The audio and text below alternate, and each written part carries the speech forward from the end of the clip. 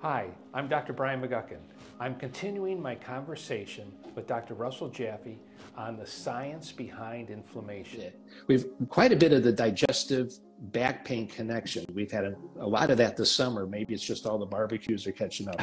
But the other thing that we've noticed quite a bit lately is when we do the test and the person's allergic, has this sensitivities to corn, the corn sweeteners specifically send people into eating frenzies. Yes. And then the weight gain is enormous. They can't lose any weight at all.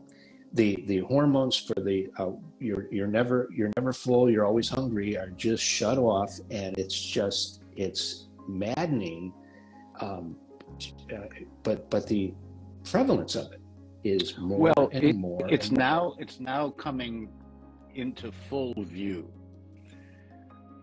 Over half of the food that many young Americans and Europeans eat are ultra-processed packaged goods designed to create the crave factor, which I will translate as addicting your tongue, your brain, your digestive tract to more. Now, this is very good for sales of these artificially produced, crisped and chipped and inappropriately sweetened, inappropriately oiled, inappropriately salted. They do cause addiction. And my answer is go ultra processed free. They have to go free of ultra processed foods and eat whole foods in a wide variety of ways, but they are immune compatible, very important. If there's a specific food that you like that is eating away at your health, you should substitute for a certain period of time to reset digestion, to reset your immune defense and repair system, because there's half of your immune system is lining the digestive tract. And just a few decades ago, I was taught that this was vestigial, which meant we didn't know what it did, so it wasn't important. And now what are called Peyer's patches are known to be in communion, in constant conversation with the digestive tract and the metabolism. They're the interface between the digestive outside world and the inside metabolic world. So very important as you are doing it to make care comprehensive and personal. Yeah, good. The other thing we see where I'm at is environmental exposure, and it's really nice. I'm grateful the LRA test does as many chemicals as it does.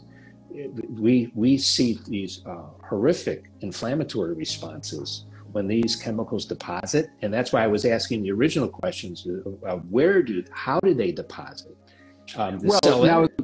Now, when we start talking about the anti-nutrients, the persisting organic pollutants, the forever molecules, the hormone disruptors, the solvent residues, the toxic metals, the mold products, the isotopes, these are all anti-nutrients. Now, you can reduce by about 80% your exposure to these harmful anti-nutrients that deplete the body of the repair necessary essential nutrients. Well, I think we've all experienced what Dr. Jaffe's talking about. I'll use chips as an example. Think about chips and salsa. How many chips can you eat? At some point you're satisfied.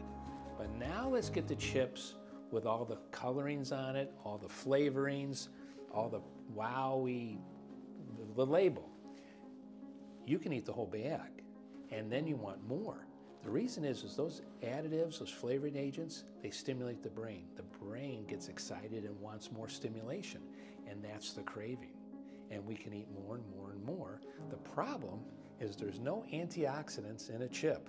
And at some point, you're going to fill up with chemicals and not have enough antioxidants. So those chemicals are going to settle someplace in your body, and that's the beginning of inflammation. Now that inflammation is going to cause swelling.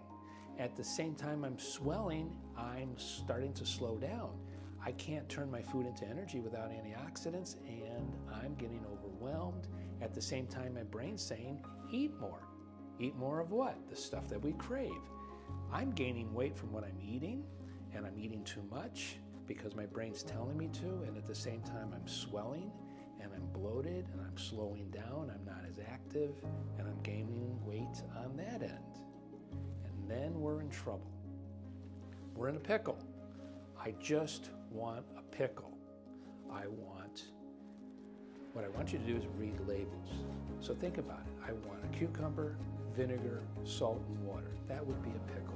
Some dill, something. But that's it. I don't want sodium benzoate. I don't want yellow food coloring. I don't want all the other stuff because I'm going to use all my cell energy to remove it. How about bread? Just flour, salt, water, yeast. It's clean. Bromates are used in bread as a preservative. There's nothing wrong with vitamin C in your bread, ascorbic acid, but the bromate, that's a heavy chemical. And that's what I want you to do. Read labels in a grocery store. Be a detective in a grocery store. Go through everything and make sure it's clean. Organic when you can. I love grapes. I have to eat the California organic grapes. The standard grapes are fungicided, and that residue has to be removed with antioxidants. They slow me down. I get tired, I get fatigued, I don't feel good after eating standard grapes. There's a reason. So I use the organic grapes. So from a goal standpoint, eat organic when you can, when it's practical. Read labels in the grocery store. Be smart. Stay away from corn. The corn syrups, they mess with the hormones in the brain. What they do is they alter how we respond to food intake. And too much of the corn syrups, you're never full, you're always hungry, and you go into overeating frenzies, adding to our problems. So do your best. In the next video, we're going to talk about a whole body makeover. How do these things affect our internal organs? How do we get these chemicals out of our body in a practical day-to-day scenario? What do we do more with our bodies? So thanks for watching. Looking forward to seeing you soon.